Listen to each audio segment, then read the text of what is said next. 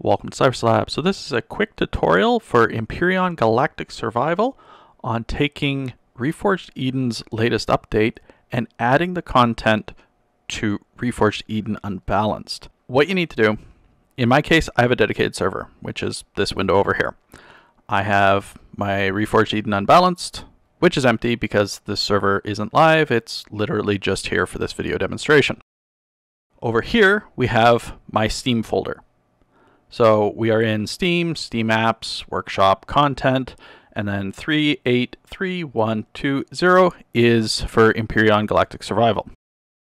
So these are a list of all of the mods, scenarios that I have.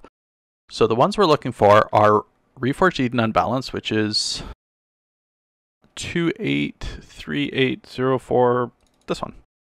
So from here, all we need are the configurations. We don't need any of the content because, well, if you're watching this, you already know it's kind of buggy right now.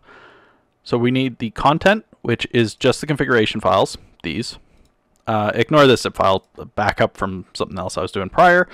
And we need the game options, YAML. So we're just going to copy those over here. And then we need to go back and we need to go into Reforged Eden, the vanilla version of it, which is 255.034. I have it open on another screen so I can keep track of the numbers because Steam, everything's numbered. Again, ignore the RAR file, backup from testing prior. So in this case, we do not need the content folder and we do not need the game options folder. File. So we're just going to copy those and magic of editing. All right, so now that we have all those files copied over, if this was actual functioning server, which it's not, I could literally just go start it up and I would have Reforged Eden Unbalanced with the latest Reforged Eden updates, which fix the collision bugs, the all the fun stuff that everyone's been running into.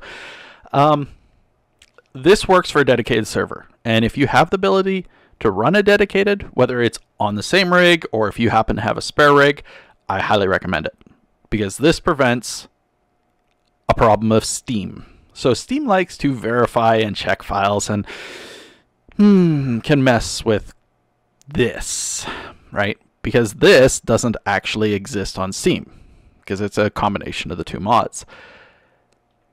If you are playing single player, you can, in theory, okay, I'm going to emphasize the theory on this one, copy these files, right? So you can just grab these, go back here and go to Unbalanced, which is 28, this one, and paste them in here and just overwrite everything.